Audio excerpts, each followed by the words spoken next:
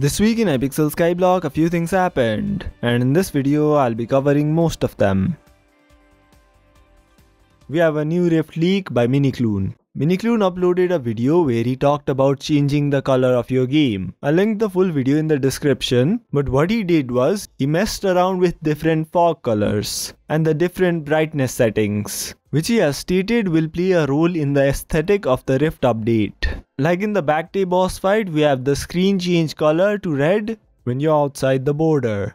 Minikloon has also stated that there will be an ice area in the Rift with aqua shading. Minikloon has also leaked an image with a detransfigured clerk Seraphine. I noticed the following things in the image. The name of the area is different. It's called Barry Center. Seraphine looks different. There's probably a spider in the hub, and this area is probably Cat's house. But there's this random purple thing. I didn't find this, but Cowshed found a mosquito in the picture as well. Also, the area is mirrored.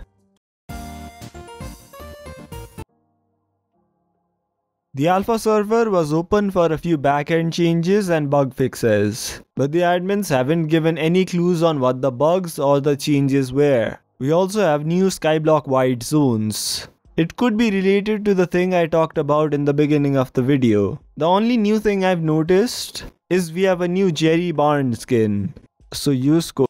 I didn't see any changes related to the Rift though.